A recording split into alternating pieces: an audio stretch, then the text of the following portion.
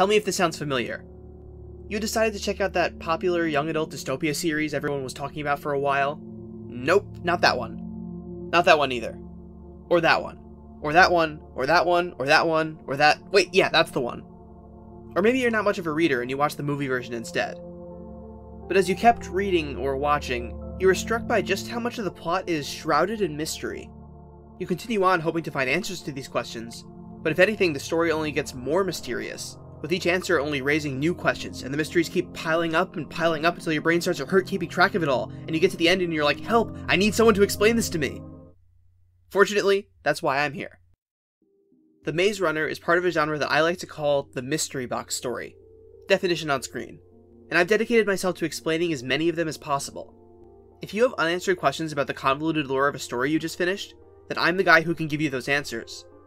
Then afterwards, I give each mystery box story a rating out of 10, using my 10 criteria for what makes mysteries like these fun and engaging.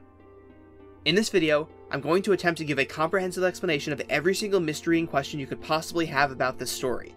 So, let's get ready to run into this maze of a plot and figure out the story of the Maze Runner.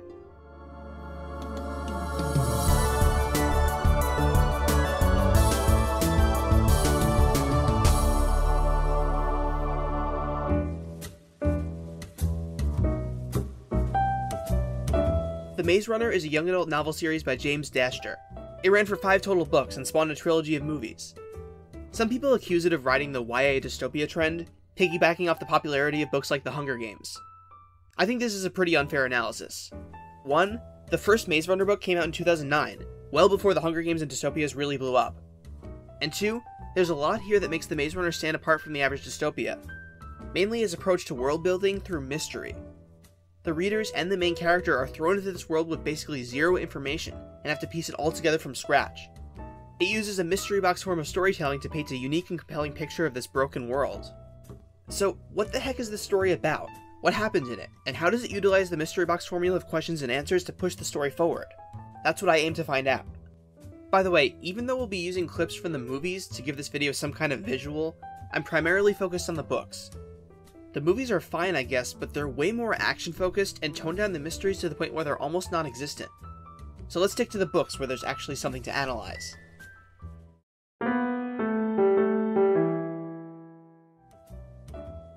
The story begins with our protagonist, a boy named Thomas, getting dropped into a strange isolated community called the Glade, full of only teenage boys. All the boys, including Thomas, have had their memories wiped, so they don't remember anything about the world outside the Glade. We meet a few notable characters: Albie, the leader, Newt, a friendly guy who everyone seems to like, and Chuck, the sort of little brother of the group, who follows Thomas around like a lost puppy. The Glade is surrounded by a huge structure called the Maze, which is, well, a giant maze that closes its doors every night and rearranges itself. It's full of stuff that'll kill you, most notably the Grievers, mysterious creatures that act like the maze's security guards. The boys think that the answer to escaping this place lies somewhere in the maze, so every morning they send maze runners in to run through and map it all out. Besides the obvious questions of what the heck this place is and why they're all here, Thomas and the audience have lots of other details to chew on. There's clearly some intelligent force behind all this. Somebody is sending them resources and more kids. There are these robo-bug things called beetle blades that say Wicked on them that seem to be watching them. Wicked seems to stand for World in Catastrophe Killzone Experiment Department. After Thomas arrives, a girl shows up named Teresa, the first girl ever. And she's holding a note saying, she's the last one ever. She spends the first half of the book unconscious, so we'll check back with her later.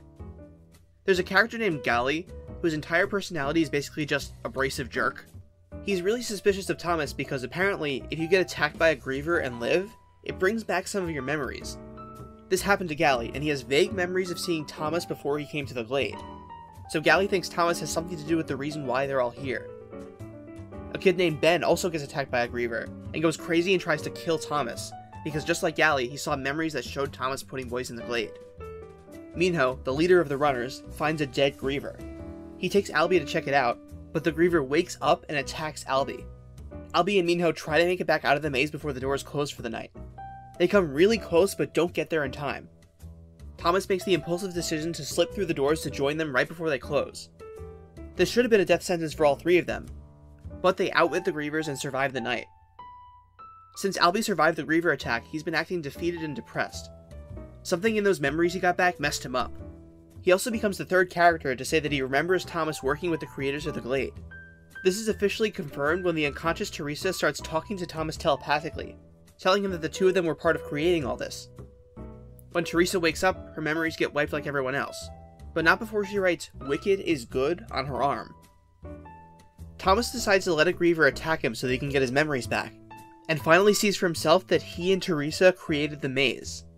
It's all still fuzzy, but he remembers that the maze is a test of some kind. Thomas and the gang go over the maps of the maze, and they figure out that if you layer them on top of each other, they spell a series of words. They go through a hidden passageway in the maze and input those words into a computer that unlocks the way out, while Albie sacrifices himself to distract the Grievers. They escape the maze to find themselves in some kind of wicked science lab, except it's in ruins. Then Gally shows up, mind-controlled by Wicked somehow, and he shoots Chuck. The boys are rescued by a group of soldiers who finally explain some details about why they were in there. The outside world had been destroyed, first by a bunch of solar flares that burned the earth, and then by a deadly plague called the Flare that makes you go insane. Wicked is an organization dedicated to finding a cure for the flare by analyzing the brain patterns of kids. The maze was designed to stress test them in order to map their brain patterns. That's the end of book 1, and just because Thomas and the others are out of the maze doesn't mean the danger is over. In the second book, The Scorch Trials, the Gladers advance to the next part of Wicked's test. They're told to cross the Scorch, the part of the earth that's burned by solar flares. Wicked also tells them that they've all been infected with the flare, and if they make it through, they'll all be given the cure. The night before they head out, Teresa disappears. In her place is a boy named Aris. When Thomas talks to Aris, he discovers that there was an entire second maze, only this one was full of only girls and Aris was the only boy, called Group B.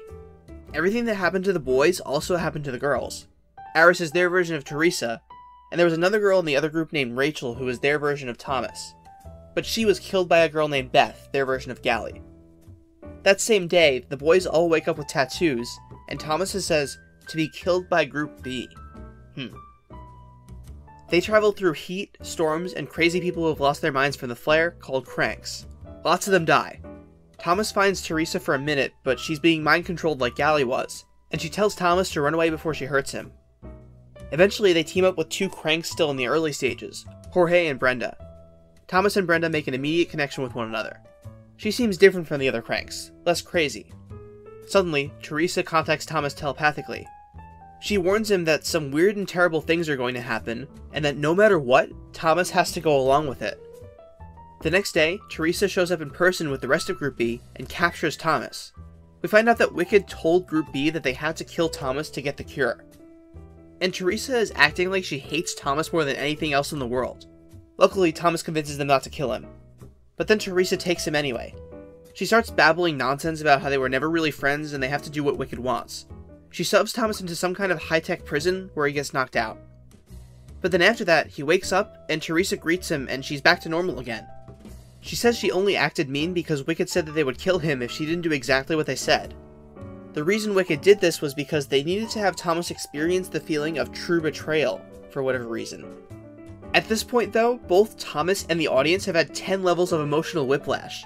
Teresa's good, no, she's evil, no, she was just pretending, she lost her memory, she was being controlled, she always had all her memories, she was doing this for his own good. Neither us nor Thomas has any idea what to think. But one thing we know for sure, one thing that always stays consistent with Teresa, is that she believes Wicked is good. Anyway, at the end of book 2, they fight some monsters and make it to the safe zone. A guy from Wicked greets them and says their tests are over, everyone can relax. Just kidding, Thomas goes to sleep and suddenly he hears Brenda's voice in his head. Then he wakes up in a white room and the book ends. In book 3, The Death Cure, Wicked finally explains what the point of all these experiments were. All the kids were chosen because they're immune to the flare. Since the virus affects the brain, these trials were all about stimulating different pathways in the mind to see how their brains resist the flare. Except Newt. He was part of the control group, and he's not immune. So he definitely has the flare now and he's screwed. Wicked offers to give everyone their memories back. Everyone says yes except for Thomas, Minho, and Newt. They escape with the help of Brenda and Jorge, who were never really cranks at all but plants for Wicked who decided to turn against them. After they break out though, they hear that all the other kids independently led their own breakout, led by Teresa. Which is weird because Teresa was just talking about how much she trusts Wicked and that everyone should go along with what they want. The 5 of them go to the nearest city, Denver, Colorado. There, they meet up with the Right Arm, a rebel group dedicated to fighting Wicked. and Galley is there. He broke free of Wicked's control. The right arm has been monitoring the disappearing of immunes all over the city as Wicked collects more test subjects for more experiments. And they have a plan to send in the main cast as a Trojan horse to infiltrate and destroy Wicked. The right arm also links them up with Teresa and the others. Teresa says she's against Wicked now, but Thomas has his doubts. During all this, they get separated from Newt. Later, when Cranks overrun Denver, they find him again, only he's almost completely lost his mind from the flare. Newt begs Thomas to kill him, and Thomas does. As per the right arm's plan, Thomas turns himself into Wicked. Wicked says that after everything, they're this close to a cure. All they need is to remove and dissect Thomas's brain. Thomas does consider it, but then he's like, wait, that's dumb. So he breaks out, with the help of Wicked's leader, Chancellor Paige. Thomas and the others go rescue all the newly captured immunes, who are being held in the maze as a start of new trial, and they all escape as the right arm blows up the whole place, but Teresa dies in the process. Everyone escapes and begins to construct a new civilization of all immunes, ensuring the survival of the human race. This book ends with one last curveball. A memo from Chancellor Paige that confesses that it was Wicked that originally released the flare onto the world, as a method of population control during the Sunflare disasters that then got way out of control. That's the end of the Maze Runner trilogy, the 3 books in the main story.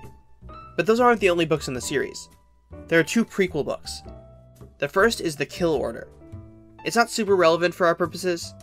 It takes place during the early days of the Sunflare disaster, and it follows entirely new characters who we never see anywhere else. Mainly, it shows the precursor to Wicked releasing the flare virus. The characters of this book encounter a girl named Dee Dee, who is the first known immune. They get her to safety at the end, and in the book's epilogue, we learn that Dee Dee is the young Teresa. The second prequel is The Fever Code, which is much more important. It follows Thomas and Teresa as they come to work for Wicked and design the maze. It tells the story of how Thomas was taken from his sick parents at a very young age and indoctrinated into Wicked's mission. The not-yet Chancellor Paige is assigned to be his guardian. When Thomas meets Teresa for the first time, he has a strange headache, which turns out to be the brain implant that lets the two of them communicate telepathically. He also gets together with all the other kids, Albie, Minho, Newt, and the others, becoming friends before they all got their memories wiped. By the way, Sonia, one of the leaders of Group B, is revealed to be Newt's sister. Thomas watches all the boys go into the Glade, and first encounter all the weird maze stuff for the first time. There's also a guy named Nick who's a kind of leader figure in the Glade, but he's not in the first book, so presumably he died, but we don't see how. Halfway through, all of Wicked's leadership gets the flare, including Chancellor Anderson, who leaves behind a memo that rambles about how this whole search for a cure is pointless and cruel. Thomas, Teresa, Aris, and Rachel have to kill all the infected and continue the trials with the now Chancellor Paige. At the end of the book, Thomas decides he's had enough, and he hatches a plan with Paige and Teresa to enter the Glade with their memories intact, intending to break them all out. But Paige and Teresa betray him, drug him, and send him in with his memory wiped. Then the very end drops the biggest reveal of the book. Teresa never got her memory erased. The whole series, she had been lying about losing her memory, and she pretended otherwise to gain Thomas's trust. Lastly, there are a few supplemental materials. There's the Maze Runner files, a collection of documents from Wicked. Most of what's in here was later repurposed for the Fever Code, making it redundant. And there's Crank Palace, a novella about Newt during the time where he was off on his own during the Death Cure. As for book canon, that's it. But there are also 2 graphic novels that serve as prologues to the second and third movies. And that's everything. Sorry, what? You're kidding. Shoot. Well, I've got a schedule to keep, and... yeah, that book isn't even out where I am. So why don't you read it and tell everybody if there's anything important in it?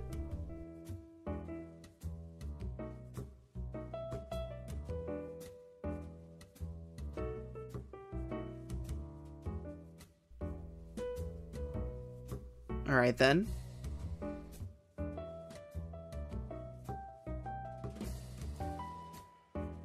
Yeah, I kinda had a feeling. Like, where does the series go from there?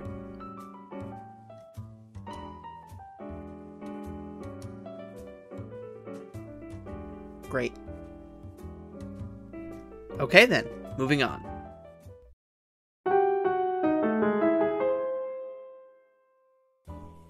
When it comes to these explainer videos, sometimes there are tons of details and questions that I have to go over. Sometimes all I need to do is put the plot in chronological order, and that clears up almost everything. Sometimes the story just doesn't give many answers at all, and I'm forced to speculate. And sometimes, I just need to reassure you all that, no, you're not missing anything. Just take everything at face value, there's nothing more to it. Like, take Wicked's whole mission to find a cure for the flare. Why was this their plan? You might have finished reading feeling like you missed some things. Why did they erase memories? Why does the design of the Grievers feel so specific and purposeful? Why can Grievers sting people and give them their memories back? What about those floating balls that eat people's heads? The bulb monsters? Why did they mind control Gally like a puppet?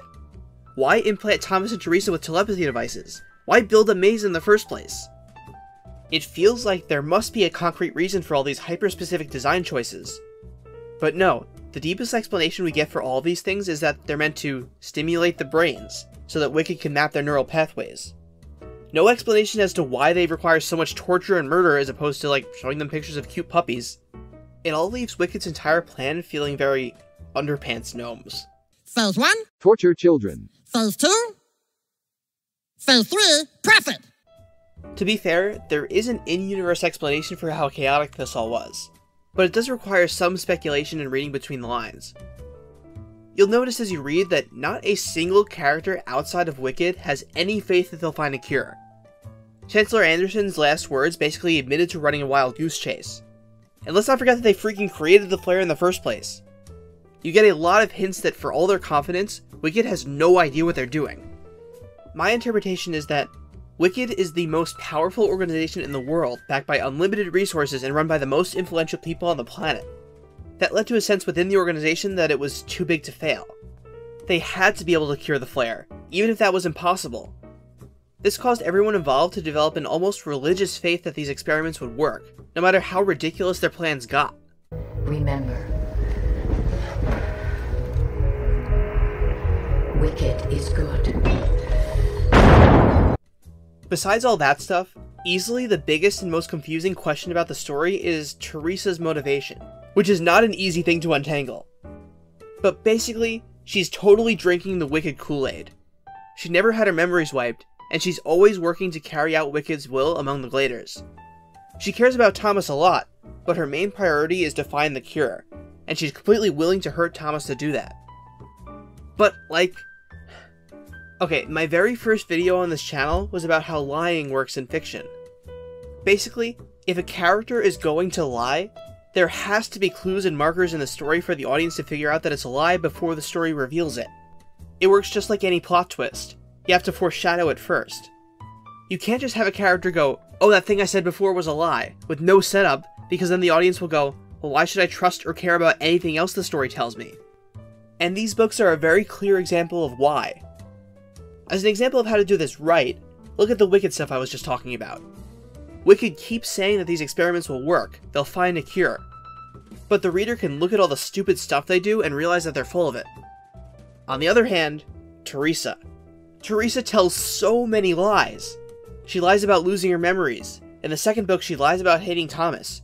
She lies about turning against Wicked after, quote, getting her memories back in the third book. There's that weird moment where she says that Thomas did some horrible thing to her in the past but won't say what, which appears to be completely made up.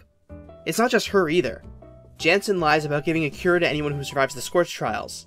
Brenda and Jorge lie about being cranks.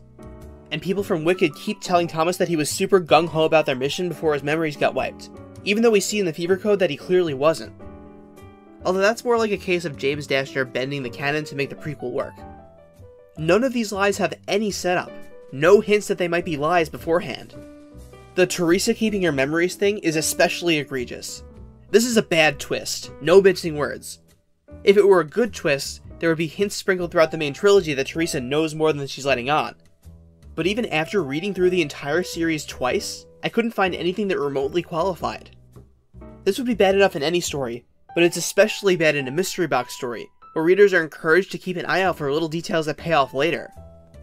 All of this leads to that sense that you're missing something, when no, they were just lying. That's all it was. Don't lie to me! Don't lie to me! Okay, with that off my chest, let's go through a couple of smaller mysteries.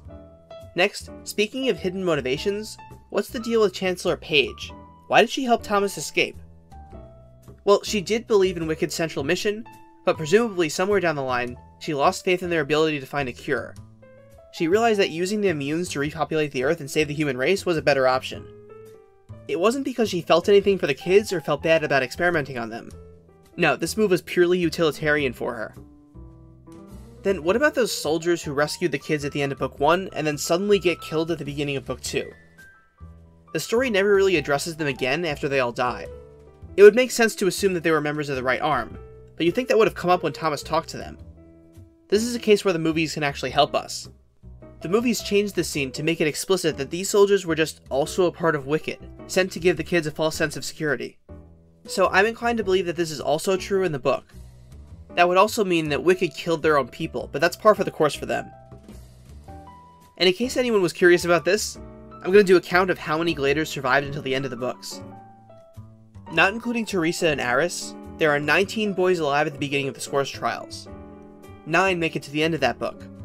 Then in the Death Cure, Newt and one other boy are revealed to be not immune and eventually die of the flare, bringing us down to 7. Add Gally back to that since he never actually died, that leaves us a total of 8. Thomas, Minho, Gally, Frypan, a guy named Clint, and 3 unnamed kids. We don't get a clear count of how many unnamed ones survive the final battle, so the final count is between 4 and 8.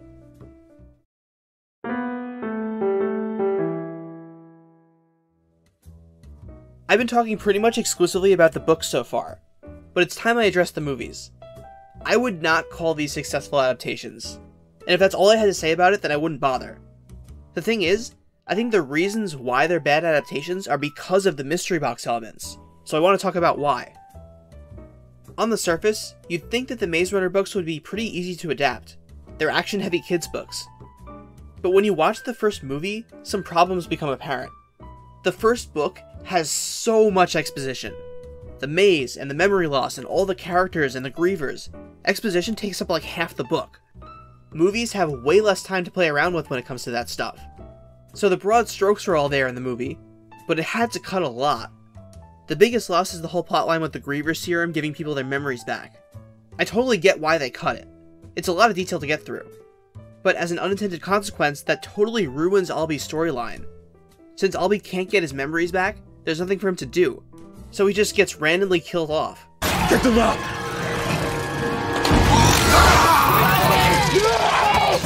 Making the entire mission to save him a few scenes earlier feel completely pointless. For the most part though, the first movie makes it work. But you can almost feel the frustration of the writers juggling what info dumps to include and what to cut. By the second movie, they just gave up on following the book entirely. The next 2 movies go off and do their own thing. Besides the broad premise and a few details, movies 2 and 3 have nothing in common with books 2 and 3. All this is a great lesson about mystery boxes, and why they don't tend to show up in movies very often. With limited time to play with, movies just can't fit that kind of detailed plot that a book or a TV show can. So I was disappointed with the movies, but I understand.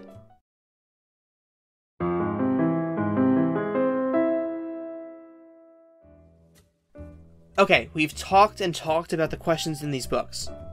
But are these questions engaging? Do they make the story more entertaining? Number 1. Is there an obvious opening mystery? Yeah, a ton.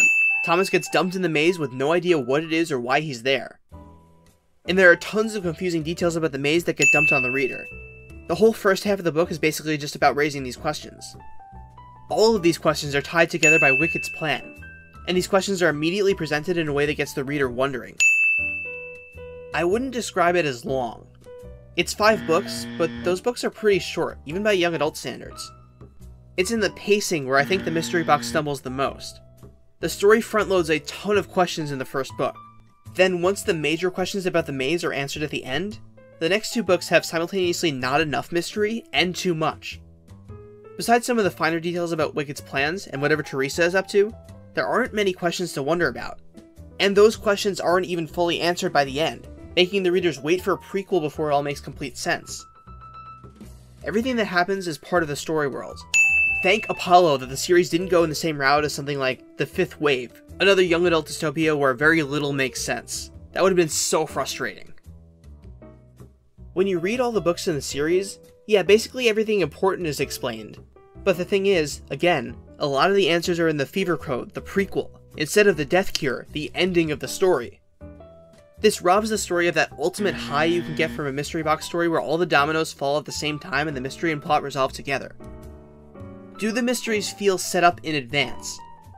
Kind of, but sure, the general idea of Wicked and their experiments was obviously present from the beginning. But when it comes to the answers in the Fever Code, so much of that book feels off.